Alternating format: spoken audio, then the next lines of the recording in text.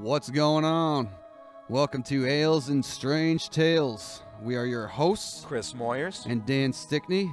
This is a new podcast where we crack open a beer or two and share our listeners' tales and experiences of the supernatural, paranormal, and just plain weird.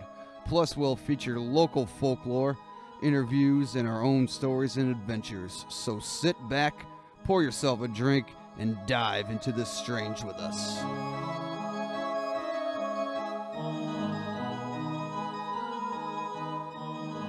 Ooh, spooky. And as my esteemed co-host said, this is the first podcast. Did you say that? I don't even know. No, Did I you actually didn't. say that? Nope. Well, it is our first podcast, just so you guys know. And I'm sure you do know because it says one on the podcast.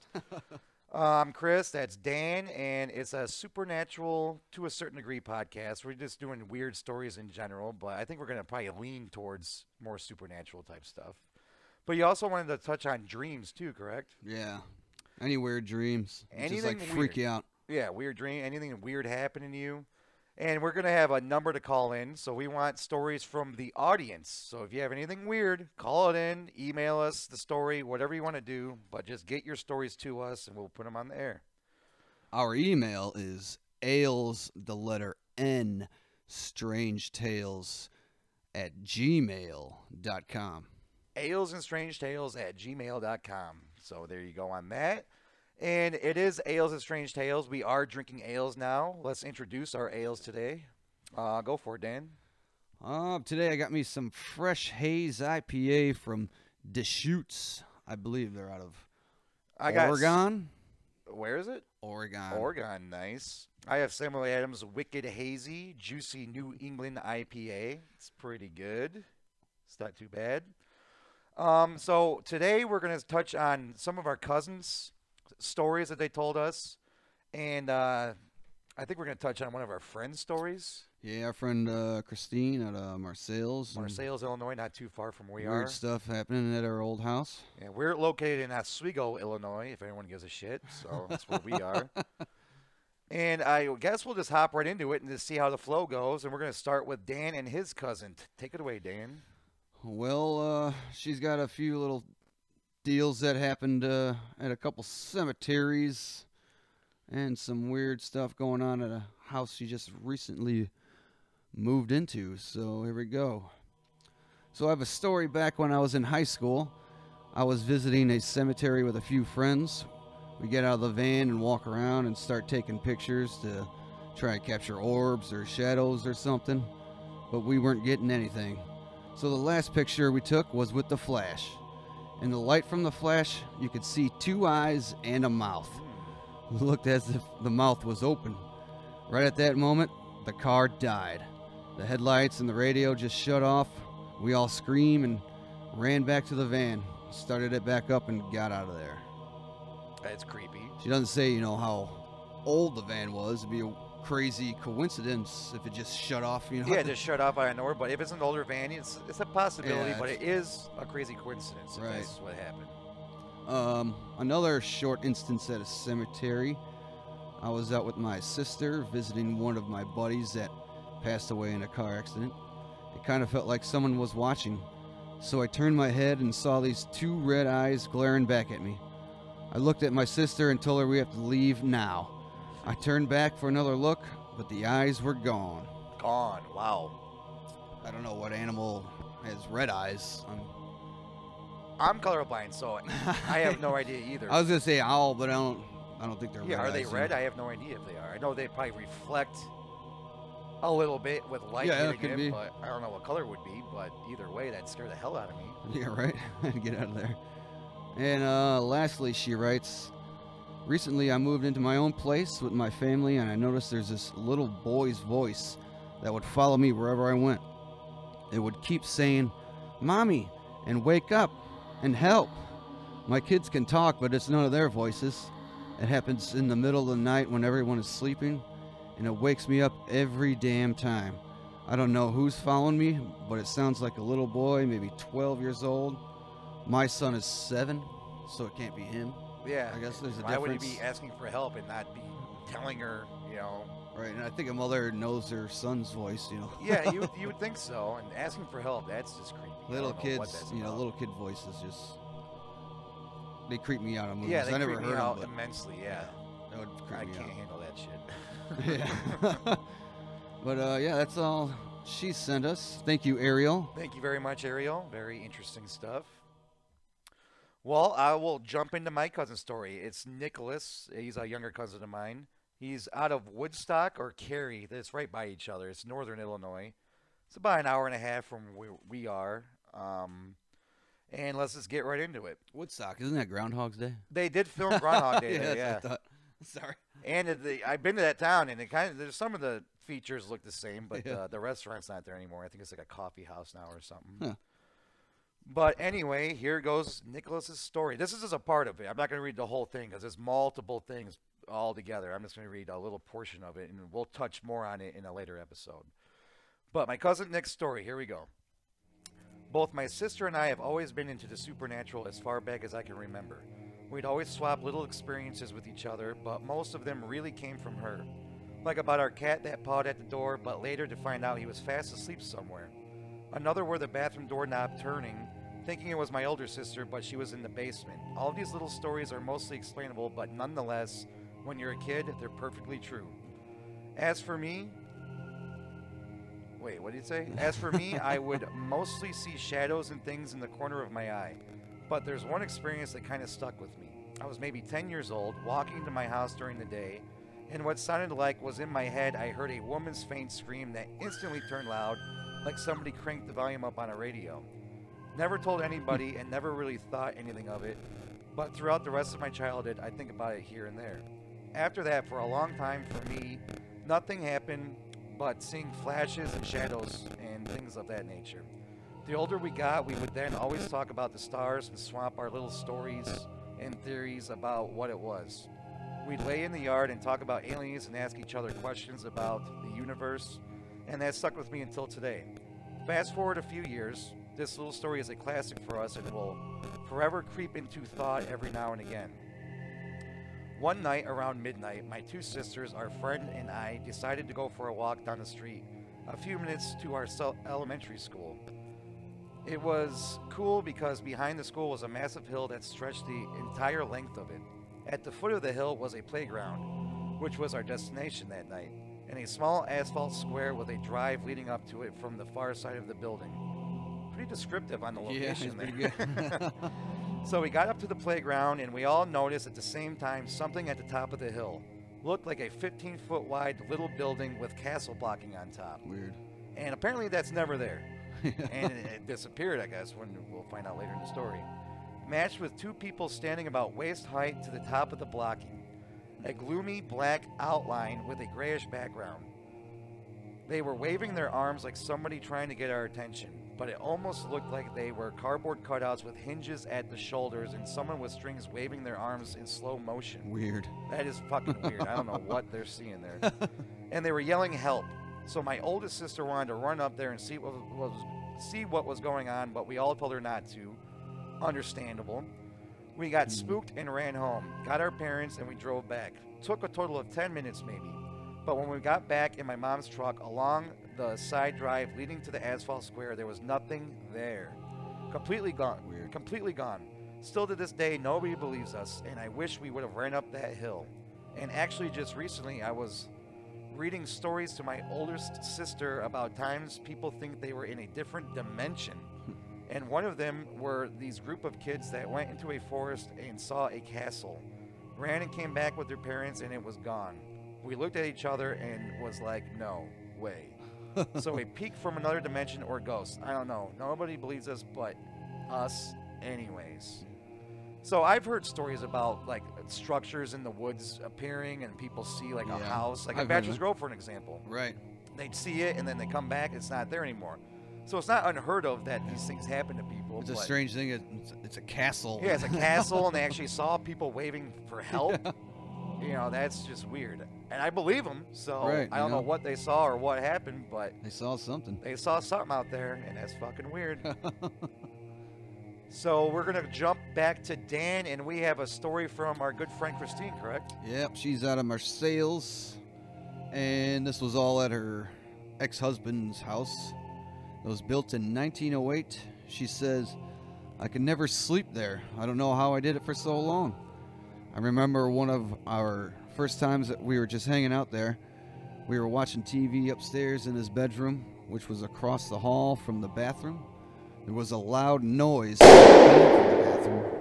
The plastic cup that he kept on his sink was across the floor like someone threw it.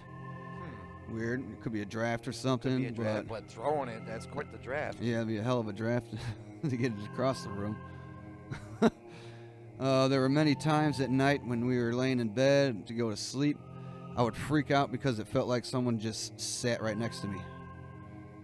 Yeah, like I got no explanation. There's nothing that could explain I don't know. it. That would creep me out too, though. Big time. Another time, one of the carved wooden masks we got from Chichen Itza, Mexico, that was hanging on the wall, not just fell off, but flew off and broke.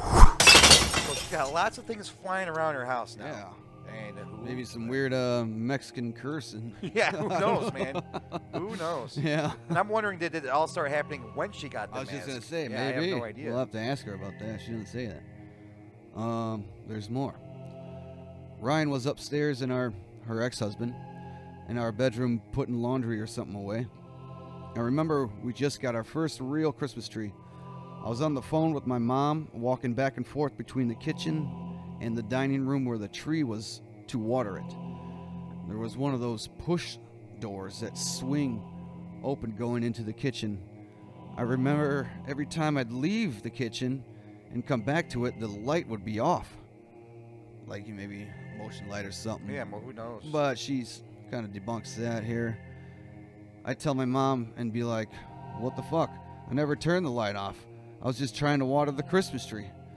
The last time I went back into the kitchen, the light was off, so I flipped it on, but it turned right back off on me. Oh, she saw it turn right back off. Wow. Right, yeah, she flipped the light on. Now that's interesting. I ran upstairs to Ryan and freaked out. You know, I don't know. It is an old house.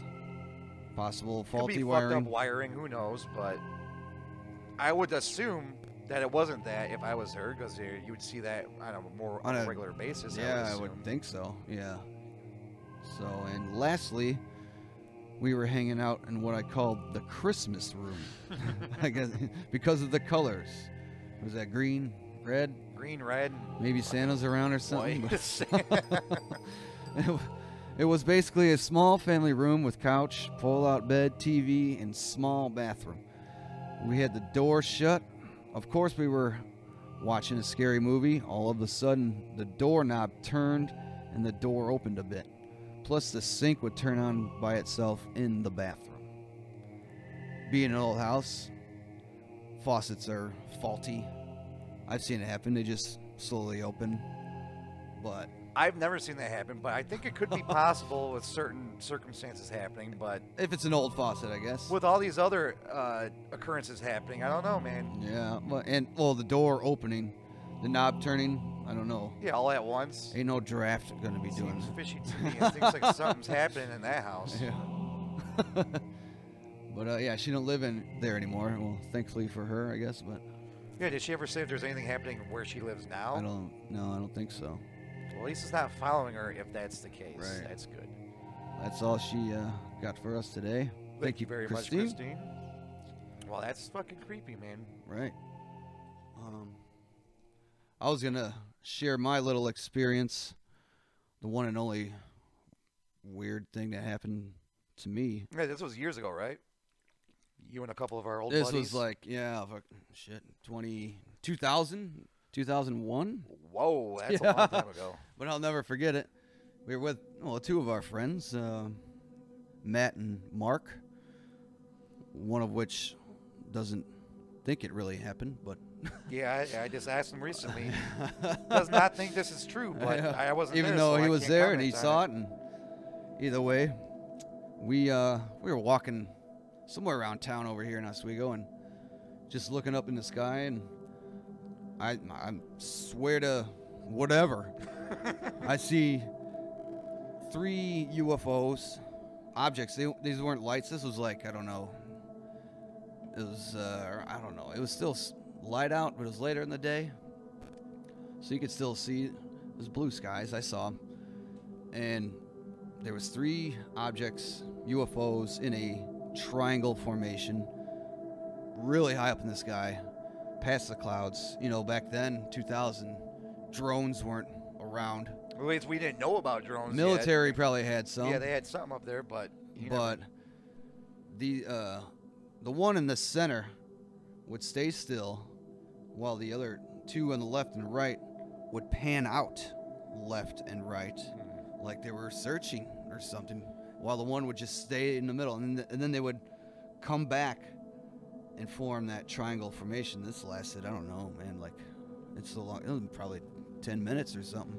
We're watching this. Yeah, and I don't understand how our buddy Mark could just think it was an airplane if that's what happened. It was no freaking airplane, because even my Matt, he corroborates, and like a couple years later, I see this program on TV describing the same thing. Yeah, and I've heard in Illinois, descriptions about that too. Indiana and Illinois, triangle formations. People have seen it all over the place. So I think something like that happened by O'Hare Airport. Yeah, I think I heard about some weird stuff happened over there. But yeah, we watched it for like, I don't know, 10 minutes maybe. And then I think they just flew off or just disappeared. Yeah, I wouldn't stop watching until it was done, because Yeah. I'd be so engrossed in it. I wouldn't be able to stop. I was just motionless, just watching. Mesmerized by it. Like, it what was insane. the fuck is this? I'll never forget it. See, I've never had anything like that. And I'm pretty jealous about you guys seeing Yeah, that. that's really the only thing I've ever experienced. No, I was in a car with my brother, my aunt, and my mom, and they saw lights, but I was like 5 or 6. This is in Florida. And they said it wasn't anything that they've seen before. It was lights in the sky, and it was like coming in and out. I don't exactly know what they said it was doing, but they were freaked out about it. We get back to my house, and my 3 uncles and my grandpa were there. We told them about it. I think this is how it happened. We told them about it. They got machetes and shit, fucking headbands on, just get ready for some shit. They hopped in the back of a truck. The one was driving, my uncle's on the back of the truck, screaming with a machete in his hand. Went driving into the woods looking for this fucking thing. Jesus. Because I think they heard or noticed something too, like when we got back to the house, and we told them that story, so they went searching for it. They didn't find anything, but all I remember is them and my uncle on the back with machetes screaming and driving into the fucking Go woods. kill me some aliens tonight. Yeah, like, I don't think that machete is going to be too helpful for you, if that's what it is, but That's crazy. I do remember that, but nothing came of it, and I didn't see anything myself. I just heard Oh, man. there's recollection of it. But That's wild, man. that is wild. That was funny. But in the house now, I guess we can talk about my parents' house. My mom, she claims this house was built in like the 1860s, 1850s. Yeah. It's an old-ass house. One of the first in us. Yeah, I think they say it's one of the first. And then my mom says she always sees like a black figure in the side of her eye when she's like washing dishes or something. Huh. And then when I was younger, I'd come home and wake my mom up when I got home late and wiggle her toe awake and then say, hey, I'm going to bed. Then she said one day something wiggled her toe just right after my grandfather died. And no one was there. It wasn't me. Okay. Because, I didn't hit the ground and army crawl out of the fucking room. Maybe a cat? Maybe a cat. I don't know. But she said she felt like I wiggled her toe like I normally Yeah. do. And she woke up and no one was there. Weird. Then where my room is, above their room, they always hear something when I'm not home. When I wasn't home at all, they just hear something running around up there. And it wasn't an animal. It was because there's no animal up there. What it was are you louder. keeping in It your sounded room? like me walking around up there. Something more substantial than a cat. just making a big ruckus, running around, like, making tons of noise. No one's home upstairs. Weird. It's my parents downstairs. They heard that on numerous occasions, but I've never seen anything. And there's a big spooky attic right connected to my room. Hung out in there, did a lot of fucking drugs and shit when I was younger in there. Hanging out in there at night, watching Unsolved Mysteries. Nothing, didn't see anything. I hung out in the basement a lot, didn't see anything down there. That's a creepy old basement. So I don't know. It is a creepy basement. Maybe I'm not sensitive to these things or something, but they've heard it and seen stuff. I just haven't, so I don't know what's going on. Damn. So that's the experiences me and Dan have, which mine is 0. His is this one experience 20 years ago. Yeah. But I think later dates we'll be doing some paranormal investigations of our own. So we're looking to get more experiences. Yeah, so we're hoping something will happen, so we're going to relay the information to you. We're going to bring recorders so you can listen to us experience it in real time. Well, probably not in real time. It's not going to be live, but we're going to post the recordings of it. Even if we don't find anything, you'll hear about it. I don't know how interesting it will be for you guys, but we're going to post it. Let us know what you guys think in the comment section if there is one. By the way, did you see if there's a comment section on Anchor? I didn't yet, but they can always email us. Yeah, email us your comments. Talesandstrangetales@gmail. gmail.com. Let us know what you think. Let us know how you might want us to change it to make it more interesting. We might heed your Feedback. We don't know. If we like it, we might. If we don't like it, we'll say, we're not doing that. Go fuck yourself. No, we won't say that. We won't say that. I might have to edit that out. But do we have anything else? Did you want to talk about the alien scientist guy that we like watching, or should we say that for a later date? We're at 20 minutes now. We're trying to make these podcasts 30 minutes, but this is our first one, so it might be a little short. Dan, do you want to touch on that, or do you want to save it? Well, I did watch one of his, or a couple of his Dr. Alan Greer, I think. Yeah, I hear a lot about him from you He's and our buddy Nick. Very interesting, and very interesting theories that he has. And not even theories, he has events that he hosts, some CE5. And now, is this to make contact with alien life forms? And they have videos and photos of apparently creatures that they contact via these UFOs that are talking to them subliminally or, subconsciously. Yeah. It's crazy. That's what you and Nick were saying. And one of his theories, though, even besides that point, which just kind of blows my mind, is, people say they get abducted by aliens. Yes. He says he's talked to a lot of people, and he believes that 90% of those is the government. The government? Yeah. Really? And they want to make extraterrestrials more of a threat when they're really not. They're just peaceful, conscious beings for the most part. So, I see.